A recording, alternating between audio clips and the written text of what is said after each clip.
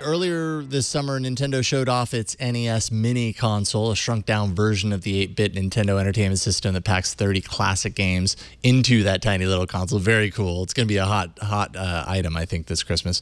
As we get closer to Christmas time, Nintendo is unveiling more features to get us nerds excited about it. First, the system will support save states. So that brings the ability to save your progress to one of 4 slots per game, regardless of if the original game supported the saving of progress or not. So that's really neat.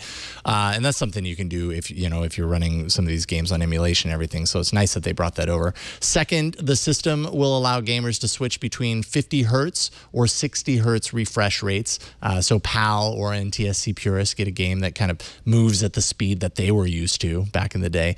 And finally, 3 display modes to choose from. There's Pixel Perfect for the truest output from NES, which is like square pixels. 4:3, which stretches the pixels wide. And apparently, I mean, I understand that 4:3 was, the TV ratio back when I was a kid, but I didn't realize that Nintendo outputs square pixels, but 4:3 would stretch it out. So what we saw was actually untrue to the original format. That's what we saw when we were kids. So they have a mode to support that. And then finally, there's a special CRT filter that emulates the shortcomings and inconsistencies of CRT televisions. And I wonder how well that's done, because I feel like anytime you ever see those types of emulations, they don't look very convincing. But what do you think about this? I mean, the CRT filter just fills me with joy and makes me laugh. The idea that you want to create a filter so it doesn't look too good, it needs to look like a CRT set. That makes me think that they need to add in a couple of other modes. There needs to be a mode where they simulate a younger sibling begging to play. Okay. So that needs to be, and there needs to be a mode where an older sibling is telling you to get off the game system so you can watch Magnum PI.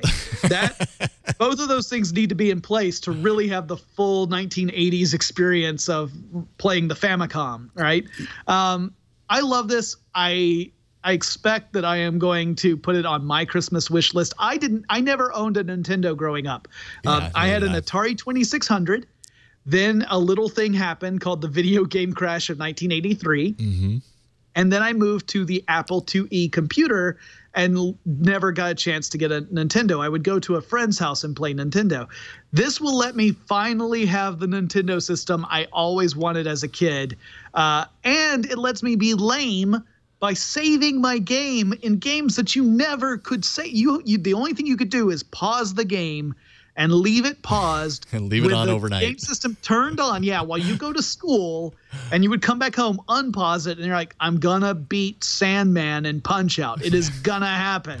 You come home to unpause it and realize that your stupid little brother turned it off, and you're like, no, Tony. There was a power surge, and suddenly all of your progress in Legend of Zelda has been erased. The main thing that I think that they need to emulate here, and I don't think they're going to be able to do it because it's not a cartridge-based system, is the requirement every once in a while to have to blow into the cartridge in order for it to actually work. And I don't know how you do that. Maybe there's a virtual representation of that. Here's how you do it. Here's how you do it, Jason. You have the system so it looks like a Nintendo system, and you flip the little thing up as if a cartridge were to go in. Okay. It actually doesn't have a cartridge there, but it does have a microphone. And then you blow on the microphone. Okay. And then it's like, oh, well, now you can play. Perfect. That wouldn't get annoying at all. But I mean, hey, that was life. You had to do that every once in a while. So, if you want to get to emulating the real experience, you got to go with that inconvenience.